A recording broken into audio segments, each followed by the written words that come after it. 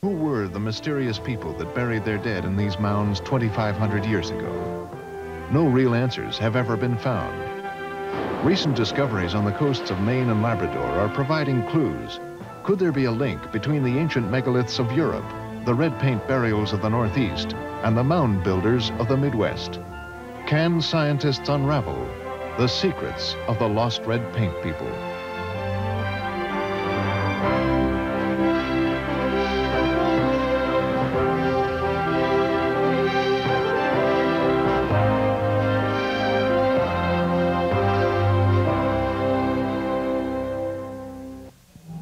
The northern Atlantic coast is a remote and barren land, locked in ice for much of the year, and surrounded by bitterly cold seas.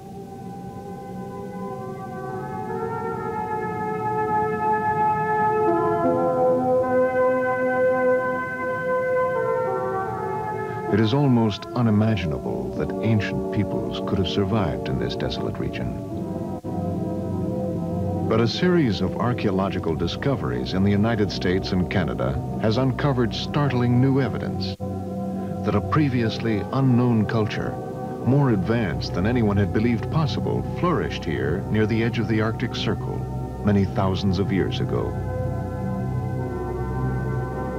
The discovery of this early civilization is changing our vision of ancient North America and challenging long-held assumptions about the development of Native American culture.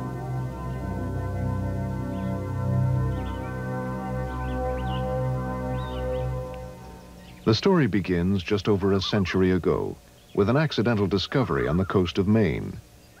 It gradually unfolds into one of the great quests of American archaeology, the search for the lost red paint people.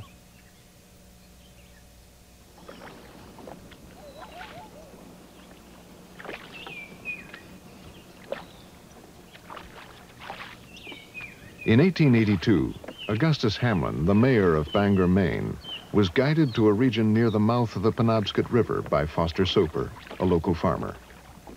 Soper had told the mayor about a place where blood-colored pools were rising out of the earth.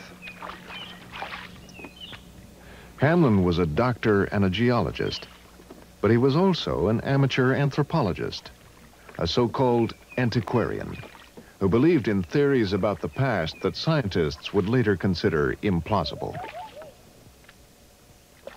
This part of the Maine coast had generated legends for hundreds of years. As far back as the 16th century, European explorers had recorded an Indian myth about a fabled place called Norumbega, which they interpreted to be a city overflowing with riches.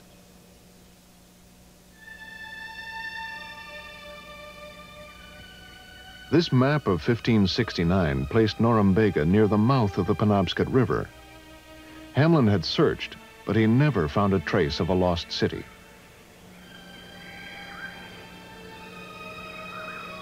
He did find accounts of unexplained stone ruins discovered by the settlers who first cleared the dense forest along the Penobscot River. Like other antiquarians of his time, Hamlin believed that these were the ruins of structures built by Europeans who arrived in the New World before Columbus. He suggested that they might be the remains of Vinland, the lost colony of the Vikings.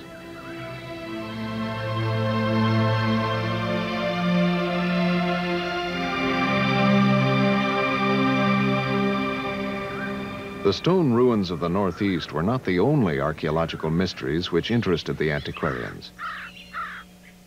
There were also hundreds of prehistoric mounds and earthworks like these located in the Ohio Valley.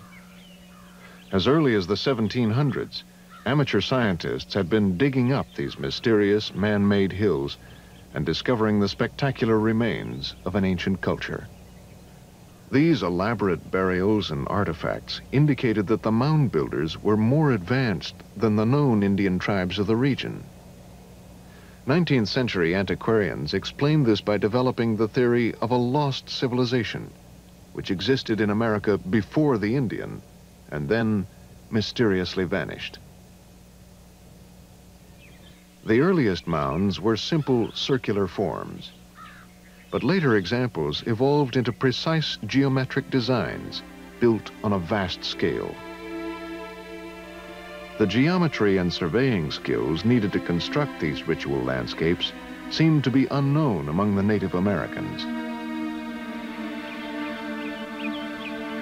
Because there were ancient mounds throughout Europe, other scholars who did not believe in the theory of lost races suggested that the American mounds were built by colonists from the more highly developed cultures of the Old World. They believed in the theory of diffusion, that early voyagers brought the mound-building tradition across the Atlantic.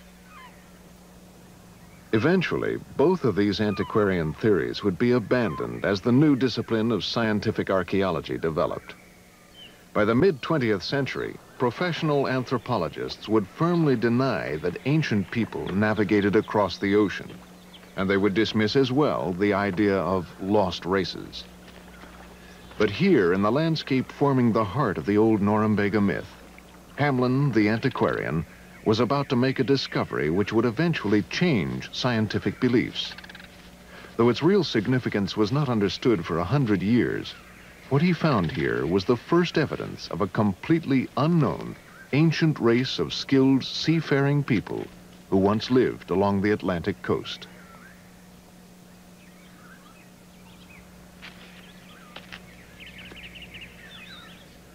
As a geologist, Hamlin realized he was looking at a high grade of red ochre, iron oxide. The ochre had been turned up by the plow, and the red pools were formed when it mixed with the night rain. Buried in the ochre, Hamlin found artifacts made of polished stone. He knew that Native American peoples used red ochre for war paint and for their rituals. But what surprised him was the quality and the perfection of the polished artifacts.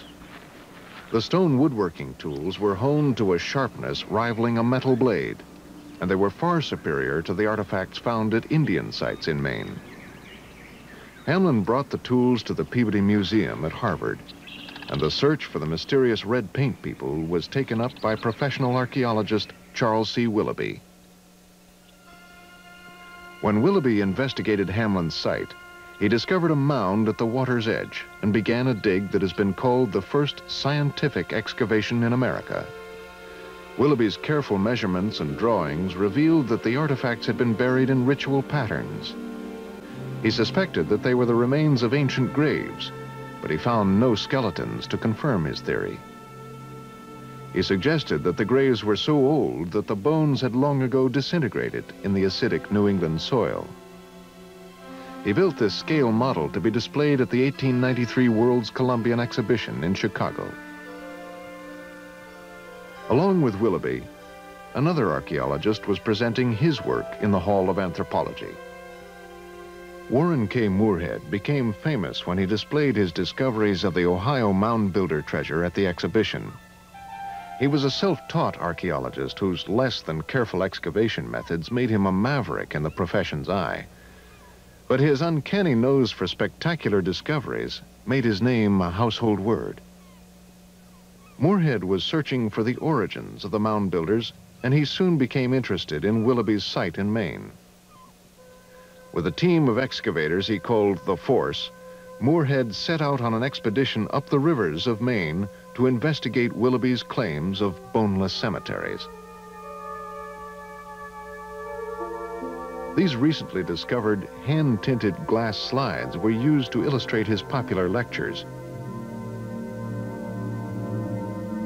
When Moorhead got involved in Maine archaeology, he elevated the quest for the red paint people to high adventure. Like Hamlin, Moorhead was impressed by the quality of the tools.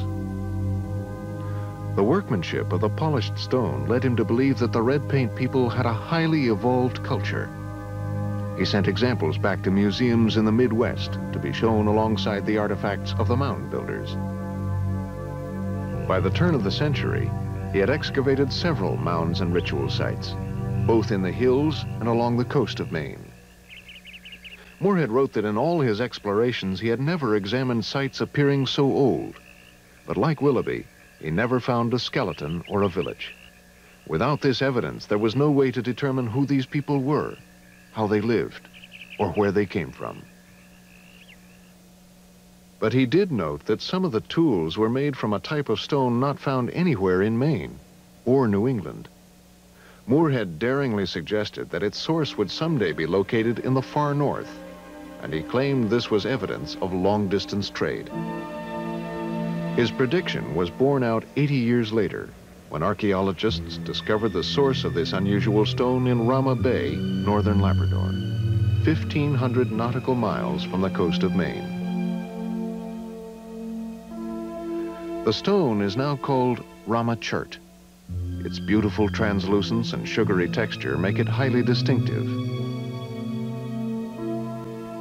The chert has been found in artifact collections as far south as New Jersey and west along the St. Lawrence River into Vermont. The Rama Bay Quarry was the only place in the world where this type of chert could be found, confirming Moorhead's idea of a link between the red paints and the far north. At the time, Moorhead's academic colleagues considered his claims to be too sensational. Some simply dismissed the idea of an advanced prehistoric culture, and others thought that the red paints actually might have been a group of marauding Eskimo from the north.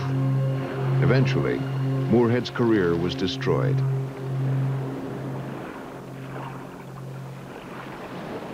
Not surprisingly, the next generation of professional anthropologists avoided the question, and the mystery of the red paint culture was temporarily forgotten. It was not until the 1930s that another major discovery occurred in Maine. This one was found by chance under an Indian shell heap on the edge of Blue Hill Bay. These heaps are the discarded remains of shellfish built up by generations of tribes who returned year after year to harvest the ocean creatures. They have been found in many places along the Atlantic coast. On Blue Hill Bay, red ochre began eroding from the bottom of a heap known as the Nevin site. It was brought to the attention of archaeologist Douglas Byers. The layers of crushed shell formed a calcium-rich mixture that neutralized the acidic soil. At the bottom, Byers found the badly disintegrated remains of full skeletons covered in red ochre, just as Moorhead and Willoughby had predicted. Byers also found bone artifacts with surprisingly beautiful decorations engraved into the surface. No one had expected to find such precise geometric designs among the red paints. But the most surprising discoveries at the Nevin site were toggling harpoons and the remains of swordfish, a deep-water ocean species. These artifacts were the first clue that the red paint people might be a seafaring race. At the time, most of American anthropology resisted this idea. There seemed to be no historical evidence for ocean navigation among the Indians. But then, the next major red paint discovery in Maine occurred on a remote island in Penobscot Bay. In the late 1960s, Dr. Bruce Bork of the Maine State Museum investigated a shell heap on North Haven Island. Near the bottom, he found the remains of a red paint fishing station. Well, 10 years ago, we didn't really understand much about the lifestyle of the people who left these cemeteries. Then in 1971, I began excavations at the Turner Farm site and got down near the bottom of this deep shell heap to a series of strata that related to a village of what I call the Moorhead phase, people who left these cemeteries. Dr. Bork and his crew had a tool which had been unavailable to early archaeologists. They used radiocarbon dating to determine that the red paint occupation of the island occurred over 4,000 years ago.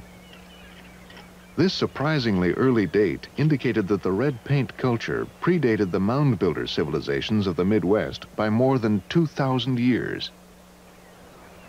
And we were surprised to find that most of the bone, or a great deal of the bone, related to maritime activity. Specifically, codfish was very abundant, and very surprisingly, swordfish was tremendously abundant. Now, both these animals, swordfish and codfish, are deep water animals. The people of the Moorhead phase were very skilled at going out and traveling the several miles necessary to get to the ideal hunting and fishing places for these two species. The gouges, which are so prominent in the red paint graves, suggest to us great skill at working wood. And when you combine the evidence we have here for dependence on deep water marine species with the apparent importance or skill in woodworking, the sense then is that these people were maritime hunters who made very competent seacraft. The boats that these people used were seaworthy, they were rugged, probably large dugout canoes, perhaps not too different from those we know from the northwest coast during the historic period. The sea peoples of the Pacific Northwest have recently become a model to help anthropologists visualize the way of life of the red paint people. This rare footage of Northwest Coast Indians was produced at the turn of the century by photographer Edward Curtis.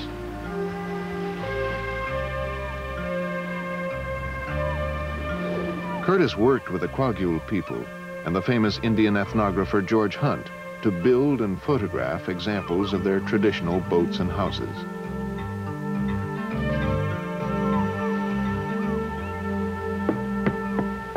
Here, George Hunt demonstrates the woodworking tools of the Northwest Coast that are similar in shape and function to the tools found in the red paint burials of Maine.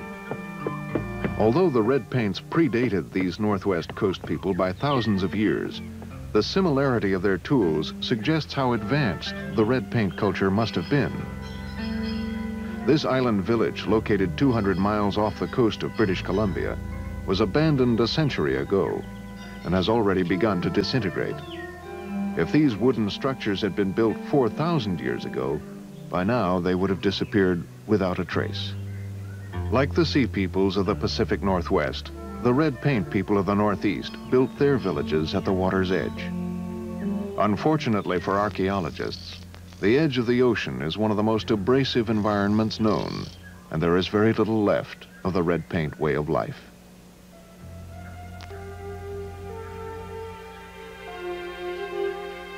At the same time as Dr. Bork's work in Maine, there was an accidental discovery at the edge of an island in the Canadian Maritimes. Port-au-Choix is a fishing community in northwestern Newfoundland. In 1968, construction began for a new movie theater on the outskirts of town. A bulldozer cut through a patch of red ochre, and the work was stopped as Dr. James Tuck from Memorial University in St. John's was called in. I came up to see what had been found. It was something that we'd been looking for a long time, because it's apparently the remains of a burial cult that we're interested in. Finally, archaeologists had found skeletons which were preserved well enough to identify, enabling Dr. Tuck to give the red paint people a new scientific name, the Maritime Archaic. Eventually, it turned out to be a site that I guess people had been looking for 100 years. There were red paint cemeteries in Maine, but almost never had there been any bone preserved. When we first found the human bones, we asked ourselves questions like, are these people Eskimos or were they Indians? It sounds almost silly now, 15 years later, but those were questions that were very real and important then. Jim Anderson, the physical anthropologist who studied the bones immediately after they'd come from the field, was able to distinguish that these people were, in fact, racially American Indians, North American Indians, rather than Europeans or Eskimos. I think the European question is hardly important at all and doesn't bear discussing, but there are biological traits in the skulls and infracranial skeletons of these people that allow physical anthropologists to distinguish between people we'd recognize as Eskimos and those we'd recognize as Indians. The site proved to be over 4,000 years old, about the same age as the sites in Maine. When I first saw them, I couldn't believe they were as old as they were. The preservation was almost beyond belief. They looked fresh and new and covered with red ochre. When we completed our analysis of the Port-au-Choix material, we had, for the first time, a real good look at the sophisticated sea mammal hunting technology or sea hunting technology that these people had.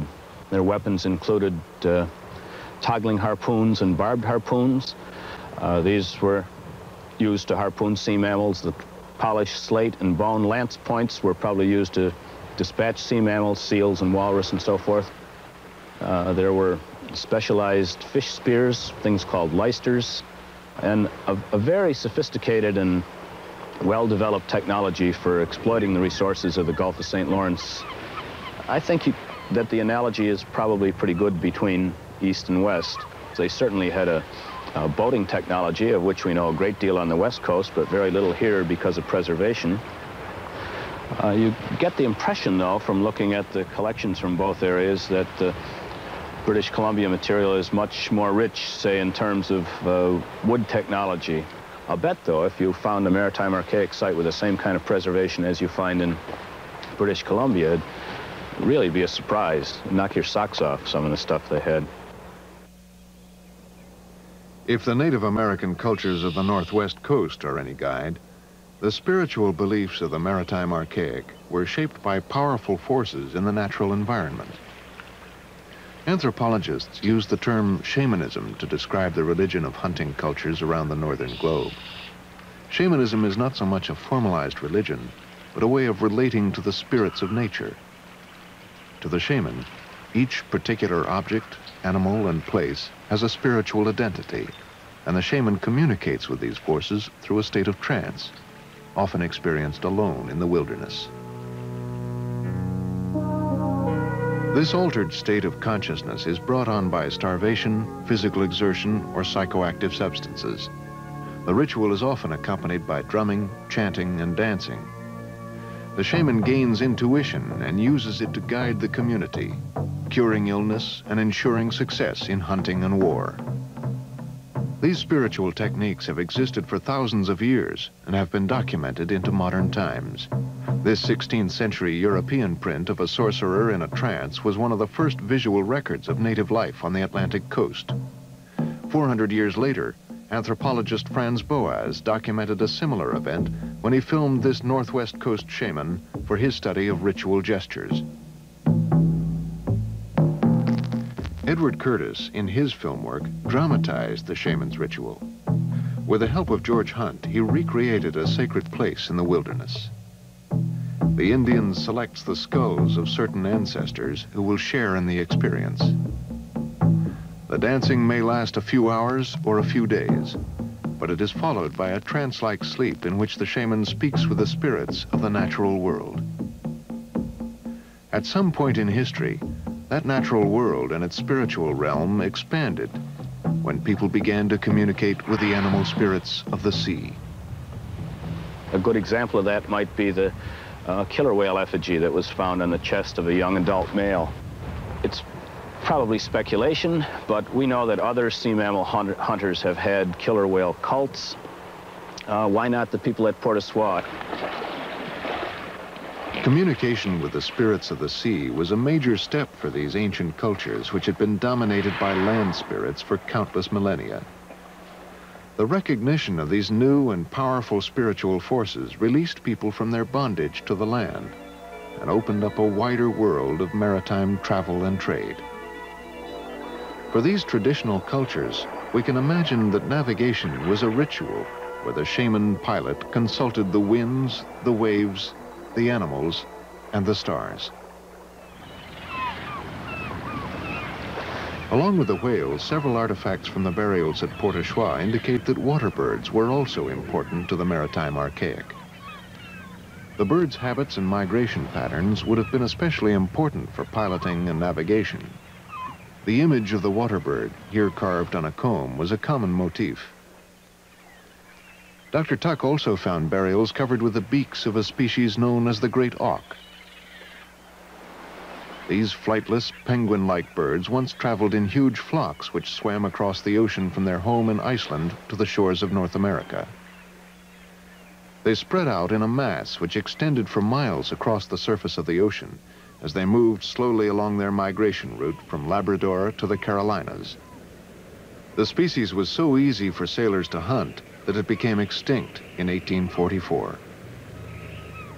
Perhaps by following the slow-moving auks, the maritime archaic first explored the remote shores of northern Labrador.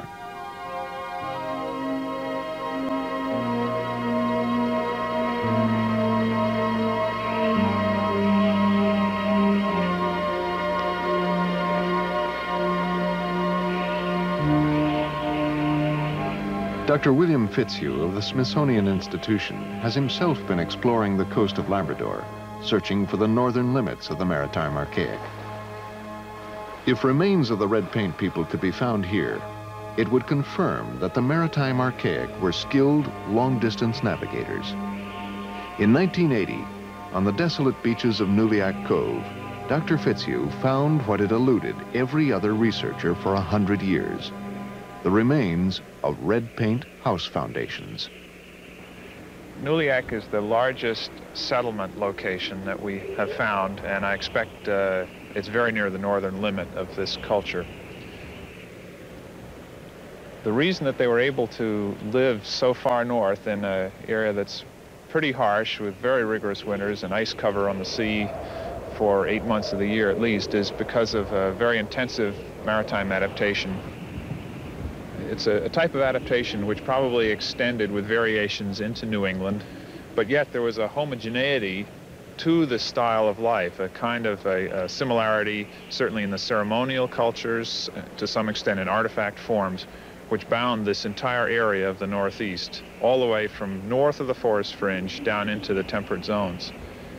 And it's been a puzzle for archaeologists because they could not understand the complexity, the burial ceremonialism, the rather elaborate artifact types in terms of a typical northern Indian way of life, something characterized by Algonquin culture, by Montagnais, Naskapi Indians, and the Indians we know ethnographically from this area, who traveled in small bands, who hunted caribou, but never got into this intense kind of life which we see indicated by the maritime archaic.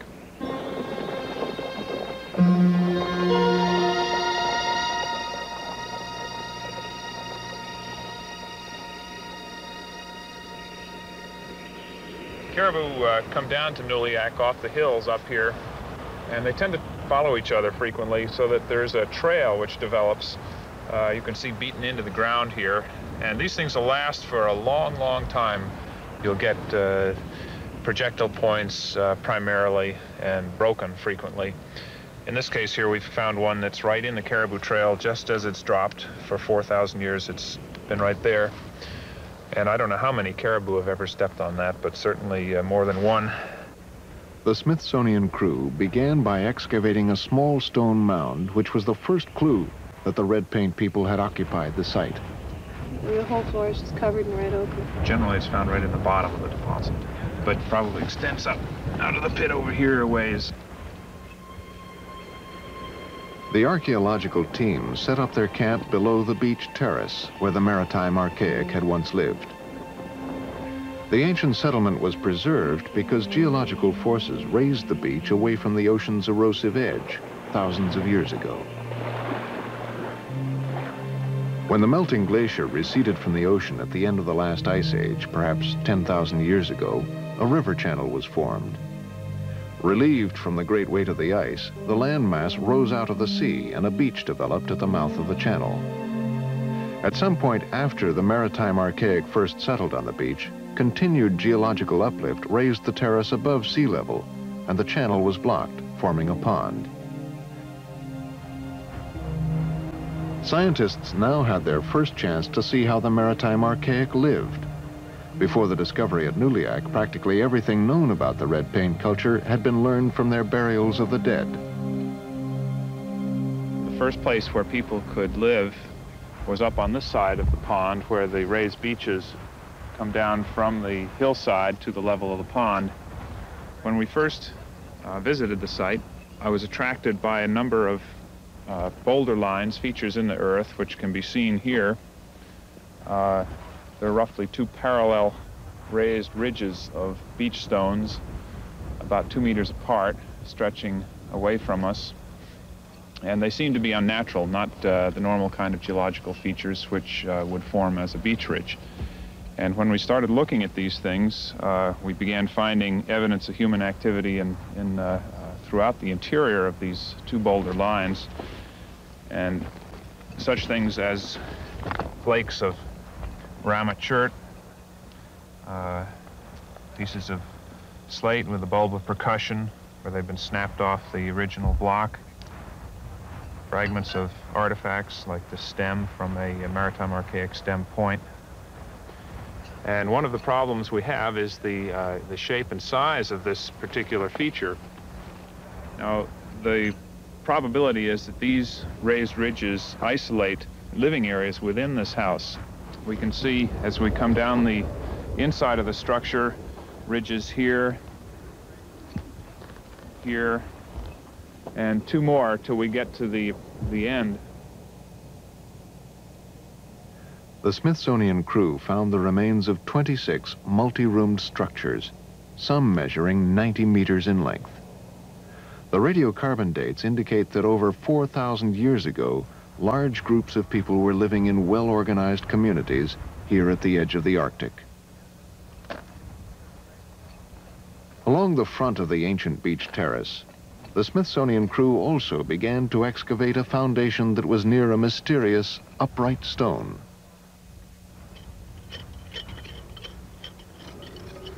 This is a typical deposit containing fire-cracked rock, chips of ramachurt, fragments of tool-making activity, pieces of broken tools that have been burned in the fire, charcoal flecks, red ochre.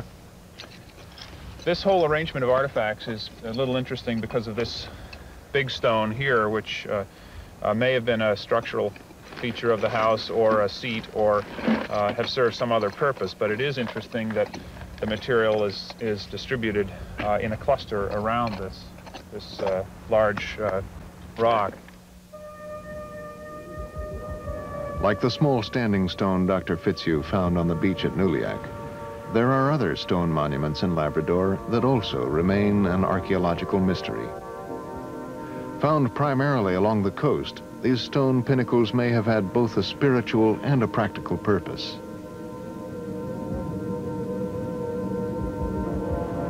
Some are single slabs propped into vertical position, and others are cairns built up with smaller boulders.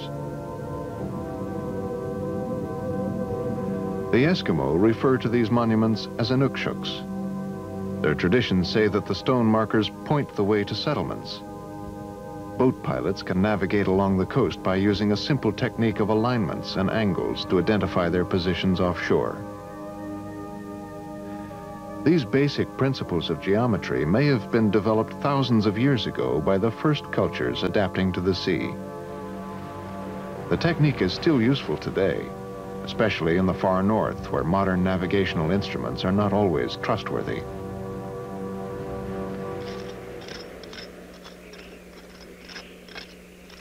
Here we have a grinding slab of some sort, probably for polishing ground slate axes and gouges. Implements such as stemmed projectile points and knives. They had a whole variety of stem points, from large to small, perhaps some for hunting birds, others for sea mammals.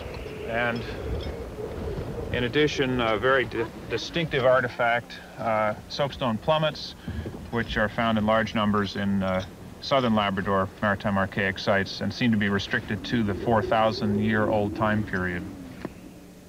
Plummets have often been found in red paint burials, and they were probably used as fishing weights.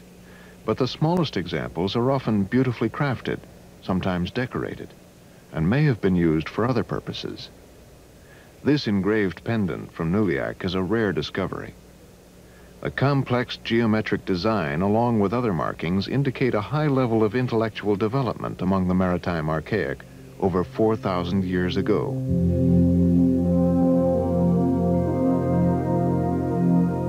The surprising discovery of this advanced sea culture living in North America has encouraged fresh comparisons with the ancient sea peoples of Northern Europe.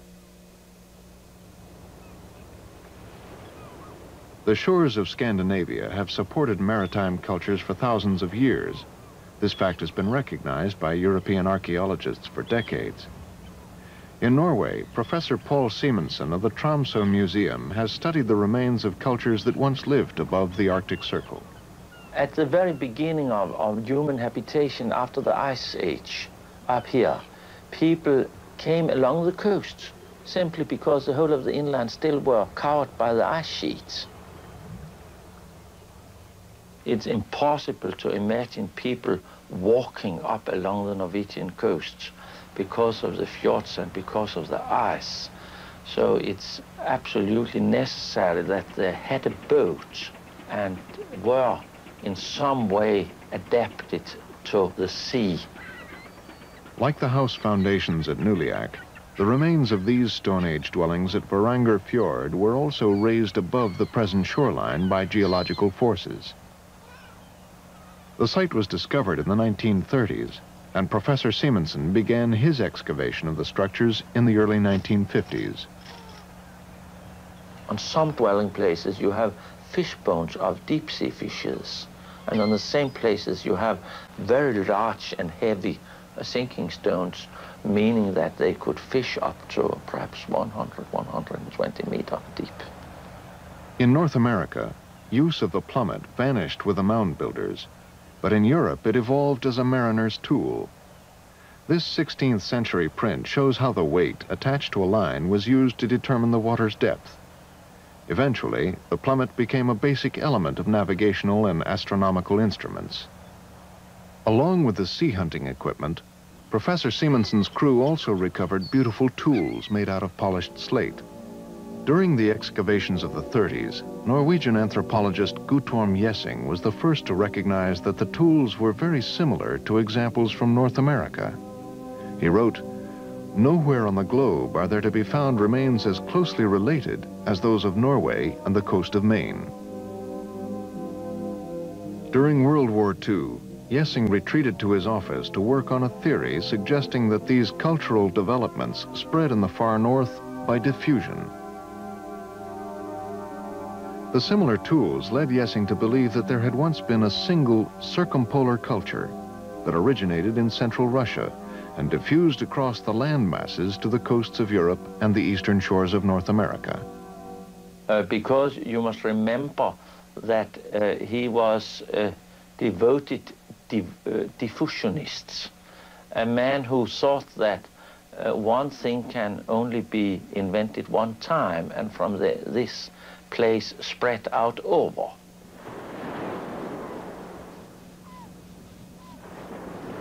If people living one in New England and the other in Norway made two things quite alike, we are inclined to say they had invented them independent. But if people are living very near each other and then are making things quite alike, we say that one must have learned it from the other. But we don't know for sure. More important than tools, Jessing identified what he believed to be deeper connections between the spiritual beliefs in both hemispheres. For example, this engraved bone from Norway has a geometric design created by mapping out an alignment of dots and then connecting them to form a straight line. This same technique of aligned dots was also used to engrave the decorations on the bone daggers found at the Nevin site on the coast of Maine.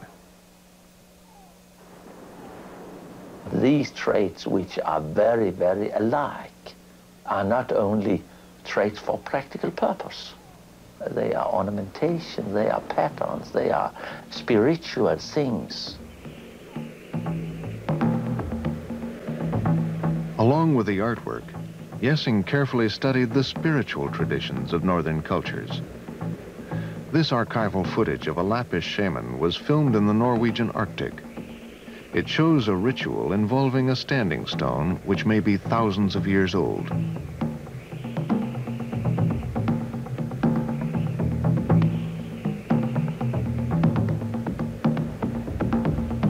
Jessing understood that similar tool shapes might be coincidence, but he believed the deep-rooted shamanistic traditions, so similar around the globe, could only have been the result of diffusion.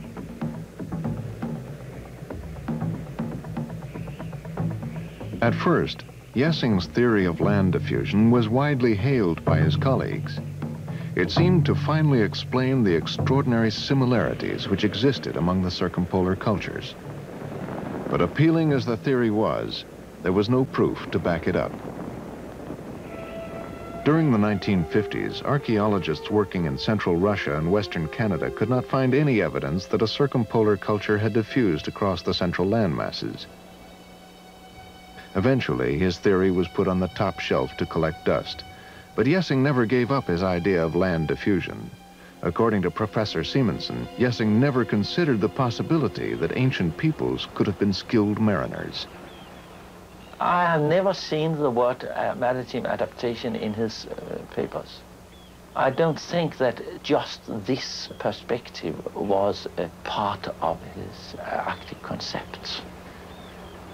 To me, there still is a lot of sense in his theories.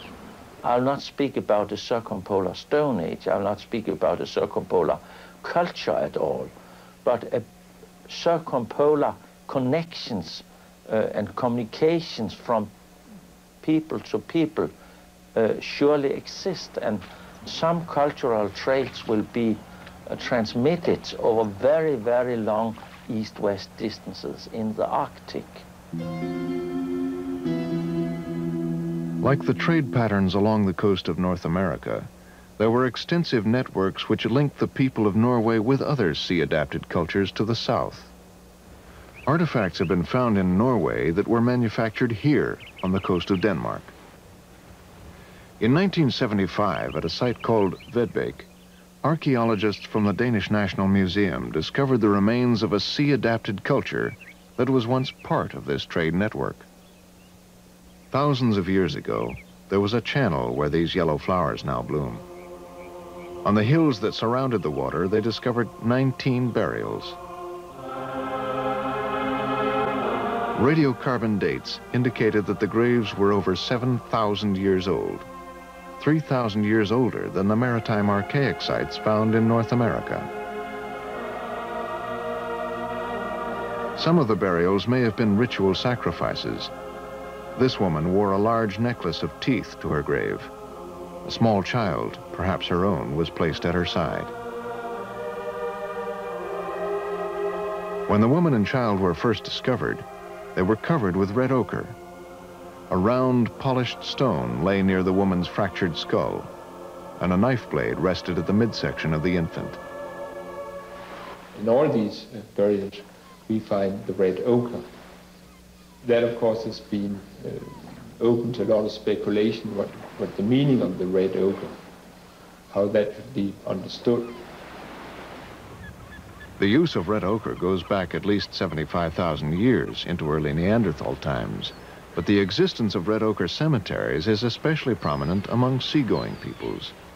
Like the maritime archaic burials in North America, the red ochre cemeteries of Europe are found along the shore. In 1927, here on the island of Tevyak, just off the coast of Brittany, French archaeologists Martin and Saint-Just-Péquart discovered red paint burials near the bottom of a shell heap. Like Vedbæk, the Tevyak cemetery proved to be over 7,000 years old, and the burial rituals were similar. But what was unusual about Tevyak was that several of the burials had been placed in small stone structures beneath the shell mounds.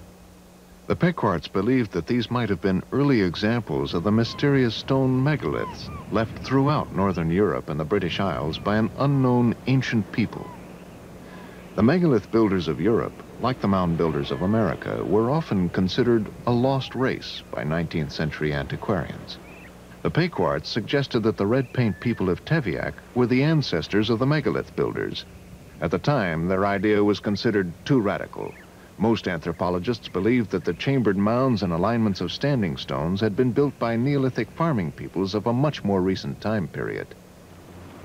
But further north, along the rocky coasts of western Sweden, conditions made it necessary for the ancient inhabitants to live primarily by fishing, not farming. Cambridge University archaeologist Graham Clark has studied these ancient maritime peoples. His research also suggests that the early megalith builders were a seagoing culture. And it's interesting that among quite a number of maritime sedentary dwellers, we find the appearance of quite elaborate tombs, something which until recently we'd always thought of as being a special feature of Neolithic man, Neolithic and later societies. For example, we have stone cairns in the maritime archaic context of Labrador, dating from several thousand years before Christ. One of the first things that attracted me to this site was the boulder constructions in a roughly circular arrangement. This was suspected as a burial, and we've now opened up the center of the burial feature, revealing a pit about 2 meters in diameter, filled with dark humus-stained earth, flakes of ramachurt, bits of mica, and other signs of cultural activity. This ochre stain, a little bit of ochre stain down here. You can be beginning to get down onto that at the bottom. So I suspect maybe when we get down below this layer of slabs, we might come down on top of the feature. Have there been any flakes or charcoal flecks or anything like that? There's flakes mixed into burial fill, but no charcoal yet. So how much deeper? Good luck, boy. I don't know. And over here, on the east side of the mound, there is a crypt of some sort, a chamber built out of stones in a rather unusual way for maritime archaic culture. We've never seen anything like this before. It is very unusual in this lintel stone on top of these carefully chosen flat rocks. And of course it's an interesting fact that if you plot the distribution of megalithic tombs on a map, you will find a large proportion of them on or very close to the coast. This, in the past, was interpreted in terms of diffusion, but it is equally possible that such megalithic structures were built by people whose economy was based fundamentally on fishing, not on farming. Just as antiquarians once believed that the stone ruins in America came from the Old World, anthropologists also once believed that the megalithic tradition in Europe spread by diffusion from the Middle East.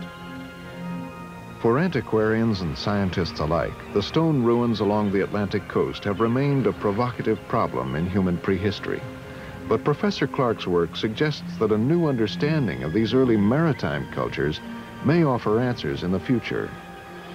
Over 7,000 years ago, these early seagoing people may have been the first highly evolved civilization to inhabit the European coast. Across the Atlantic, where the awareness of an ancient maritime culture along the northeast coast is a brand new idea, the phenomenon of the red paint people may also help to explain the antiquarian mysteries of the New World. As researchers discover more about the maritime archaic, they are beginning to realize that these early sea peoples may have left a legacy with far-ranging effects on the development of Indian cultures in the Northeast. Scientists are unsure of where the maritime archaic tradition began, but the earliest evidence has been found here on the coast of Labrador. When the French fishermen settled here in the 17th century, they named this bay L'Anse Morte, the Bay of Death. The name gradually changed to L'Anse Amour, the Bay of Love. Ironically, the primary attraction of L'Anse Amour today is this burial mound. Excavated by Dr. James Tuck and Professor Robert McGee, the site proved to be one of the most important maritime archaic discoveries in North America. When we first came, we saw only a corner of it that had been exposed by this road construction and subsequent erosion. We excavated the mound in quadrants, and near the center there was a rectangular stone cyst made of upright stones. We were a little disappointed because there was no skeleton nor any artifacts in there, a little bit of red ochre. But when we dug below the cyst, just to make sure there was nothing there, we were really surprised to find the skeleton of a child about 12 or 13 years old, buried face down, head to the west. We don't know if it was a male or female because it was too young to be able to tell. It's an unusual burial, especially for so much time and effort and expense to have been lavished on a young child. It might be that these are not quite so much are not entirely for the disposal of the dead, but represent as well renewal rights for the community, holding the community together.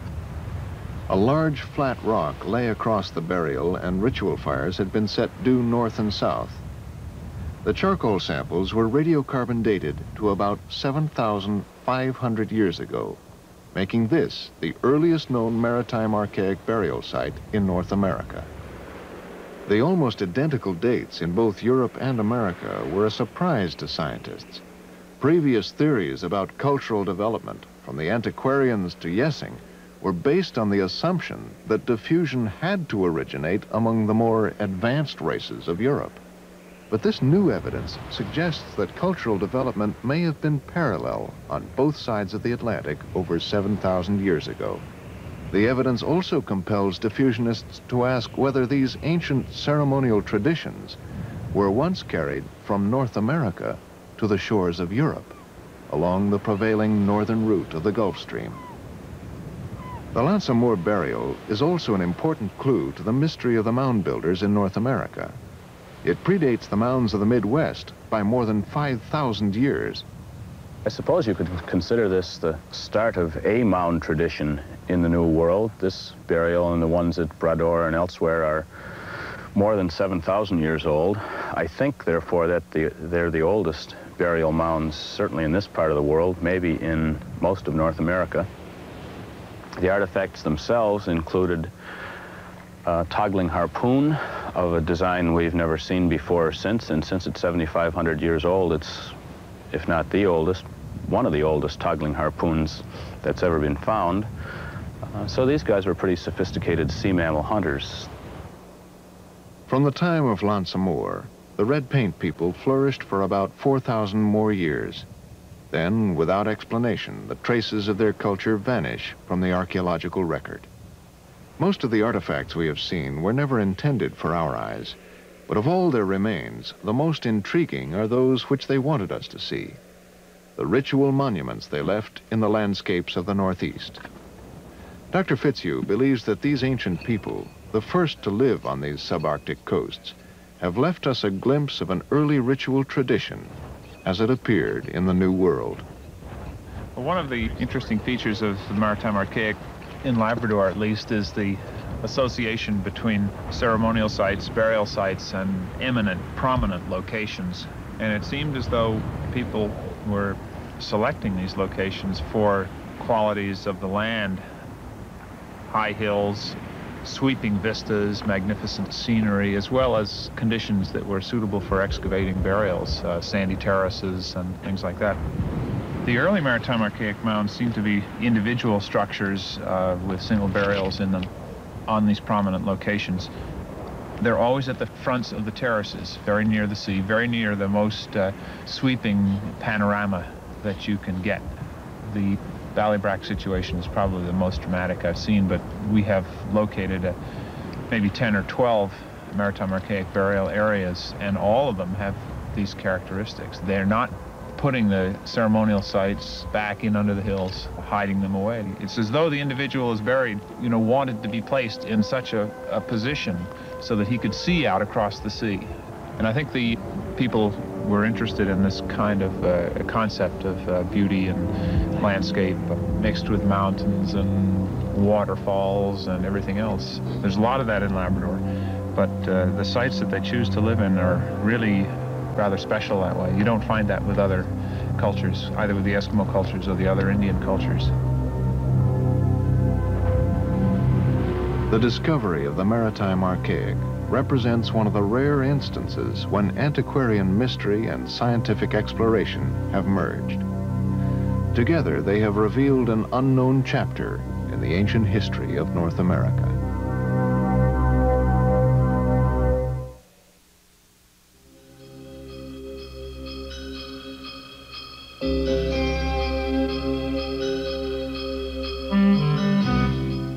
Watch our next NOVA program, Poison in the Rockies, on Tuesday if you like at 8 o'clock. Some scenes are coming up.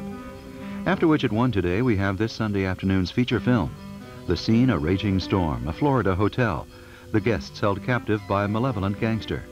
Key Elements in Key Largo, starring Humphrey Bogart, Edward G. Robinson, Lauren Bacall, Lionel Barrymore, and Claire Trevor. Key Largo, presented uncut with no commercial interruptions. Next at 1.